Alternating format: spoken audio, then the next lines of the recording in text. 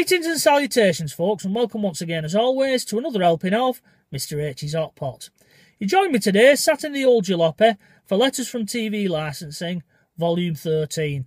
Where in a moment, I shall once again read out my latest love letter, or threatogram, from the good old folks over there at TV Licensing.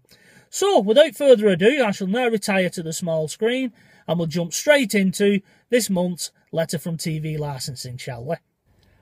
Okay, folks, well, assuming my editing skills have worked out the way that I want them to, you should now see me in the top left-hand corner of your screen, and in front of you, you should have a scanned copy of the threatogram that was sent to my address last month, and I'm about to read out for you now. So let's crack on, shall we? So in the top left-hand corner of the letter, in that area that's all blank there would normally be the title, The Legal Occupier. Now, quite what the significance of the term the legal occupier is, only TV licensing seem to know, but it's something that they like to use with all unlicensed addresses in the UK where they don't know the names of the occupants.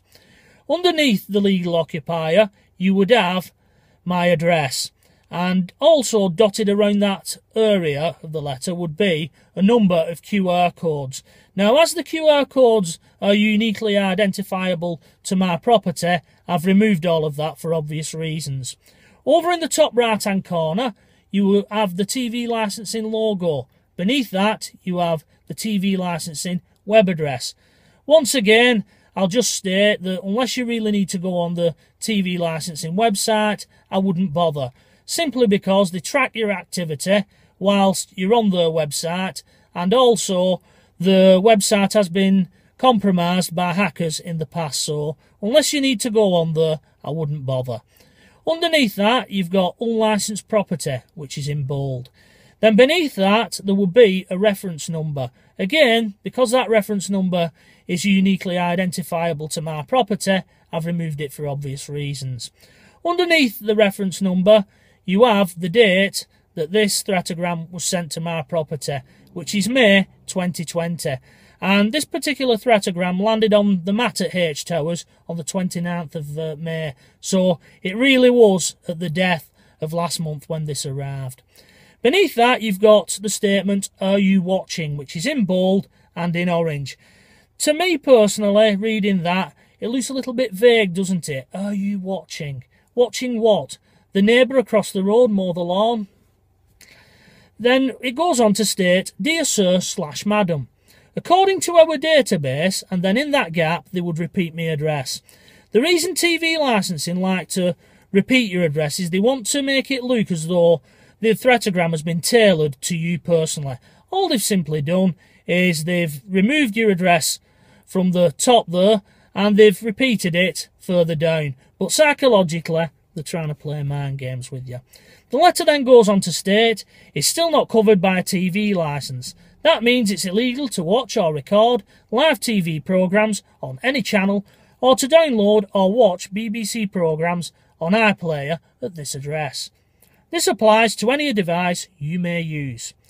What you need to do next," that's in bold to jump out at you. "Take action by doing one of the following," and there then follows 3 options. 2 of them are a little bit more bold and a little bit more to jump out at you, and the third one, although it's a valid option, but because it's not their preferred one, they like to sort of minimise the impact of that. So the first option, which is obviously the preferred option, is buy a TV licence. That's in bold, and it goes on to state you can either pay £157 now or spread the cost with a direct debit. Go to, and they send you to their website. The second option, which is in bold once again, is move your TV licence.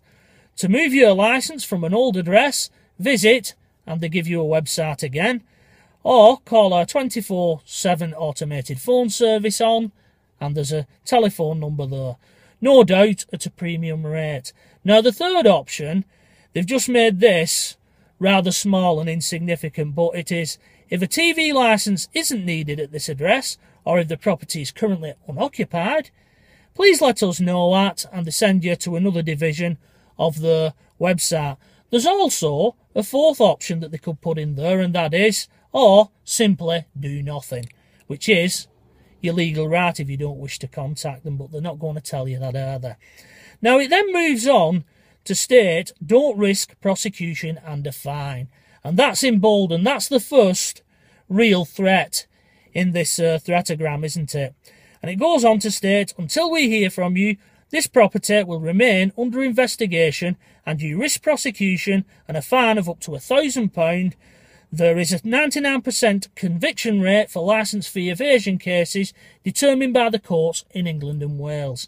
Now, what it doesn't tell you with that statement regarding the 99% conviction rate is there is a 99% conviction rate on court cases that are either not contested or the person pleads guilty. It doesn't state what happens if you actually go and challenge them on it.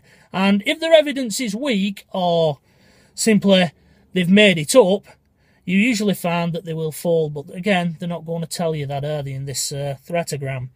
It goes on to state, for more information and other ways to contact us, please turn over. And if you've recently bought or moved a licence, thank you, our records will be updated.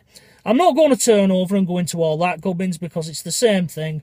It gives you the option of setting up a direct debit and telephoning them and all that kind of rubbish. And as I don't legally require a TV licence, there's no point reading it out to you. Then it signs off by stating, yours faithfully, R. Sherrington, Collections Manager. That's interesting. I haven't seen the name R. Sherrington before, and I've never heard of the term Collections Manager. It must be a new position that they've set up over there at TV licensing. In small print it says, in Scotland, Scottish criminal law applies. A report will be sent to the Procurator Fiscal, who will decide on prosecution. The maximum fine is £2,000 in Guernsey. Quite why they need to tell the rest of the nation why it's higher in Guernsey, I don't know, but they've stated it there. And then, as always, it says, please do not write below this line. And once again, just for a bit of fun, I wonder what would happen if I did write below that line. They'd never know, would they? Anyway, that's this month's threatogram. I'll now go back to the big screen and we'll digest this threatogram a little bit more, and we'll wrap this particular video up. And once again, if my editing skills have worked out the way that I want them to, Hot Potters, I should now be back on your main screen. To be honest with you, it was getting a little bit cramped up there in the top left-hand corner. But on a serious note, what do I make of this particular threatogram this month? Well, it's not quite as tame as last month's, as that one didn't mention any threats whatsoever. But it's not as aggressive as some of the threatograms that I've seen in the past. However, they are starting to ramp up the old threat level, aren't they? Because they're starting to mention fines and prosecutions and conviction rates and things like that. Although they're still falling short as yet regarding any enforcement action. They've not mentioned anything about enforcement officers visiting properties any time of the day or night or every 6 seconds and things like that. We'll have to wait and see what this month brings, and as the situation changes with the COVID-19, I'm sure the threatograms and the tone of the threatograms will change. But it's not going to convince me to rush out and purchase a television licence that I don't legally require. And just to make a disclaimer and just to make that statement and make people aware out there, I do not legally require a television licence, and that is why I find these letters turning up on my doorstep every month so offensive, to be honest with you. Now, a lot of people out there have also stated, why do I not just simply contact television licensing and tell them that I don't need a TV licence? Well, number one, no one in the UK is legally required to contact television licensing and inform them that they do not require a television licence. And number two, even if I did, they don't necessarily take you at your word, as they point out in any future correspondence to acknowledge your statement that they may still send someone round to come and check that basically what you're saying is the truth, and I found that also offensive. So that is why I don't contact them to tell them that I don't need a TV licence.